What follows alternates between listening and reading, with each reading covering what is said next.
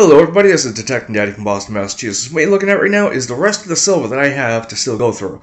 Now, in this bin here, there are still some pieces down in here. I got the large pieces sitting on top of that, but I'm going to work on some of the silverware that's in here, and some of maybe the candlesticks and things like that. And additionally, I'm going to show you what we had done in the last video real quick, and also show you what else I completed. Okay, so here they are. This is the first piece I did, which was a spoon. And on this method here, what I did was lined the container I had with tinfoil and sprinkled in baking soda and then added hot boiling water and just let this sit in there for, I don't know, 2-3 minutes total with a little bit of light scrubbing from just the irregular scrub brush. Nothing too abrasive. This came out wonderful. This second method here, what I did was I coated this with the baking soda and put this in the boiling water with the tinfoil at the bottom. And again, this came out really well. There's still some small spots in there I still have to get off that I haven't. The third method I did is I wrapped this in the tinfoil and put it in the water with the baking soda that was boiling. So, as you can see, the first two methods definitely worked a lot better, I think, than the third. And again, if anybody knows if I did something wrong on that method, please let me know, because I would like to know more. And if anybody has any idea what these really dark splotches are on here, I have no clue. I have not redone this again, so I might do that later on in this video, not sure. But for right now, I'm going to show you what else I did after that video. Okay, here's everything else I did after the last video. And these here I just wanted to get done because these pieces here, if you look, have a really nice rose pattern on the bottom. And I want to get as many of those done as possible. And that is all of those that I have right here. And again, this is all just silver plated, nothing special. This here is, of course, a for salads. Show you that real quickly.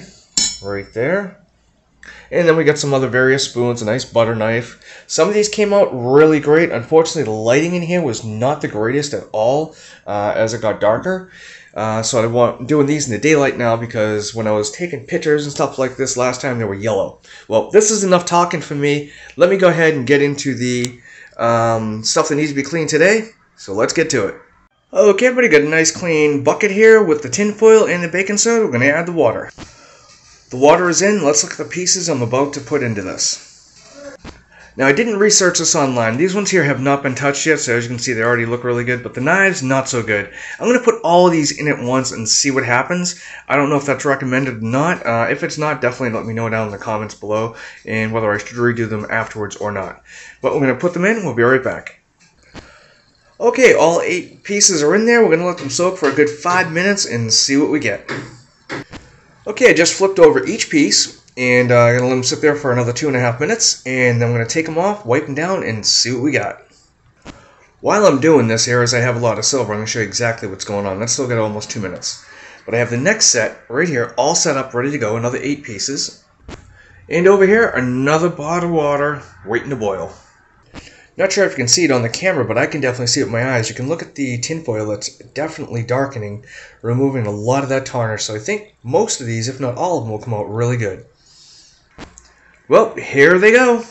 All cleaned up and shined up. And the knife that, as you noticed earlier, I think it was this one here, was really black. Came out really nicely. There's still a little bit of tarnish there on the end. You can see it, or maybe that's just a shadow. No, it's a little bit of tarnish. And I can always do these again later. Just get those final little details. But the spoons, of course, they were already in great shape, so I wasn't too worried about those. It was mainly that knife. And this right here, I did notice, if you look right in that little crevice right in here, there's just a little bit still in there. Other than that, it came out really good. So some of these here I might do one more time just to shine them up just a little bit more. Other than that, not too bad. Well, I'm not going to show you each and every single piece of silver that I do with this method. This is probably going to be it. I might show a final wrap-up series of all the silver, or maybe one video on the bigger pieces. But for now, that's going to be it. Until next time, happy hunting.